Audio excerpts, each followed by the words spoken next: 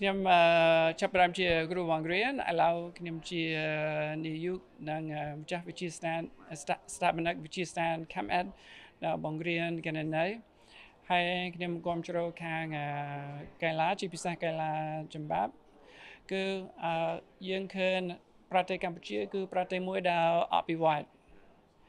ហើយចាប់ផ្ដើមពីឆ្នាំទៅមានសន្តិភាពទូទាំងប្រទេសតាំងពីឆ្នាំ1998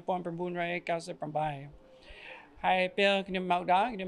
ប្រទេសកម្ពុជានៅឆ្នាំ1999ខ្ញុំឃើញខ្ញុំរកកន្លែងដែលខ្ញុំអាចផ្ដល់ប្រយោជន៍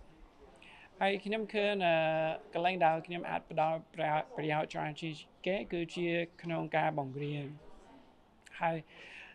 តាំងពីពេលនោះគឺខ្ញុំបានបង្រៀនហើយក្នុងការបង្រៀនកន្លែងដែលខ្ញុំឃើញផ្ដល់ប្រយោជន៍ច្រើនជាងគេគឺបង្រៀនគណនេយ្យនិងហិរញ្ញវត្ថុ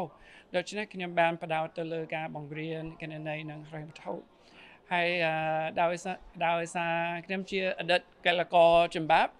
ខ្ញុំបានវឹកហាត់ចម្បាប់តាំងពីខ្ញុំអាយុ6-7ឆ្នាំអញ្ចឹងខ្ញុំធ្លាប់ប្រកួតច្រើននៅអាមេរិកហើយមានបទពិសោធន៍ផ្នែកនេះខ្ញុំបានចាប់ផ្ដើមវឹកហាត់ជាមួយក្លឹបចម្បាប់នៅភ្នំពេញតាំងពីឆ្នាំ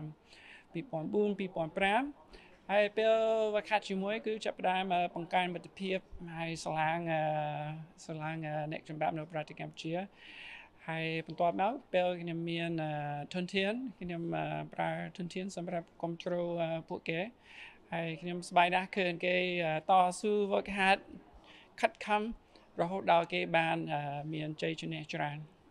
បាទខ្ញុំសង្ឃឹមថាគឺយើងទាំងអស់គ្នាចូលគ្រប់គ្រងកី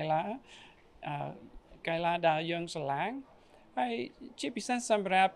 យុវជនពីព្រោះពេលយុវជនពេលក្មេងៗចូលលេងកីឡាគឺគេនឹងចេះច្រើនគេនឹងបង្កើនភាពជាកីឡាករហើយជាអ្នកទទួលចានទទួលចាស់គ្រប់ទៅវិញទៅមកចាស់តស៊ូ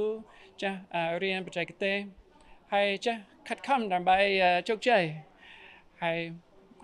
កីឡាបង្រៀនសិលធម៌ច្រើនទៀតនឹងឲ្យមានភាពសប្បាយហើយកីឡាចម្បាប់មួយក៏យើងឲ្យគ្នាចឹងជាកីឡាដែលឲ្យមានចិត្តស្និទ្ធនិងឲ្យមានមិត្តភក្តិយើងសង្ឃឹមថាយើងនឹងក្លាយជាប្រទេសដែលលេខ1ផ្នែកកីឡាចម្បាប់សម្រាប់អាស៊ាននេះសូមអញ្ជើញមេដាបៃតាដែលចង់ឲ្យកូនលេងកីឡាថ្មីនិងមានមិត្តភក្តិច្រើនអាច